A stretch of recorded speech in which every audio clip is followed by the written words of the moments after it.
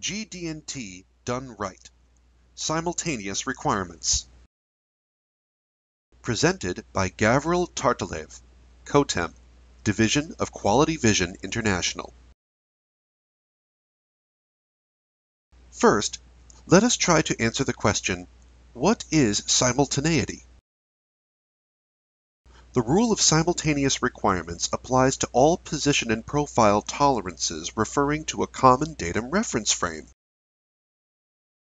For example, here we see several features whose feature control frames reference the same datums in the same order with the same modifiers. These features are considered as a composite pattern, whose tolerances must be met at the same time. Here are the requirements for simultaneity. First, all features must reference the same datum reference frame. Second, the datum reference frame must have mobility.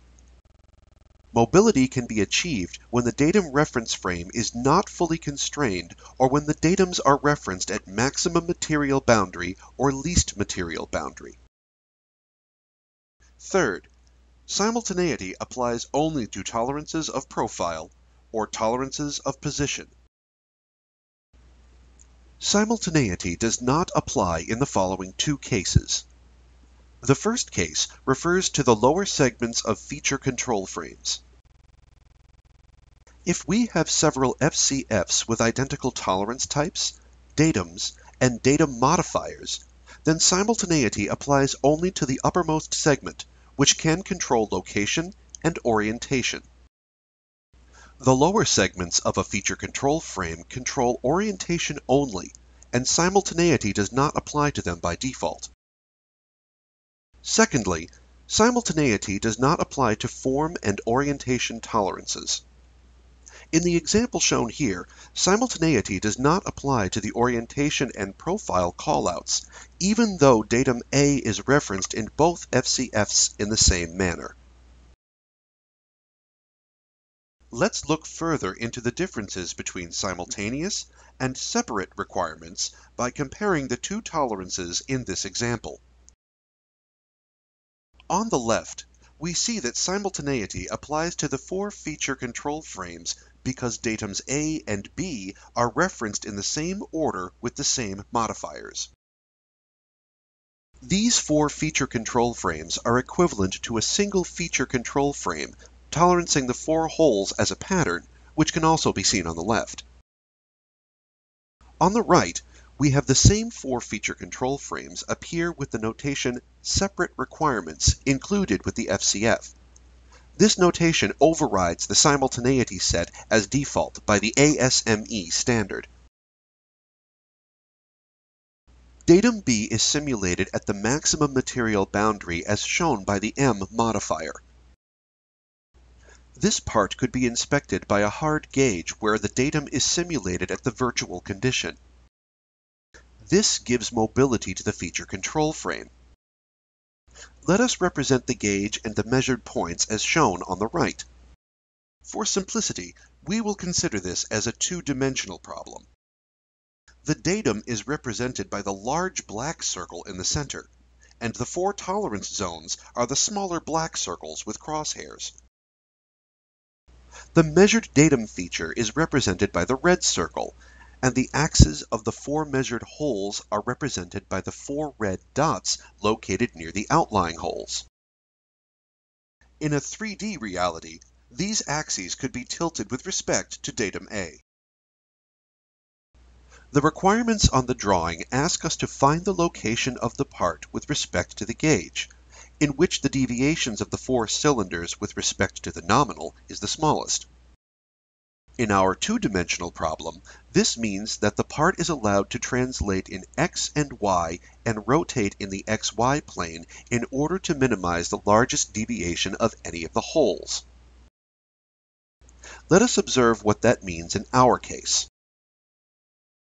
As the gauge moves with respect to the part, the black circle representing the datum must not penetrate the datum feature. However, the gauge is free to move in X and Y and rotate in the XY plane in order to bring the red points as close to the crosshairs as possible. Now, let us consider the separate requirements case. The model is the same except for the notation separate requirements above the feature control frame.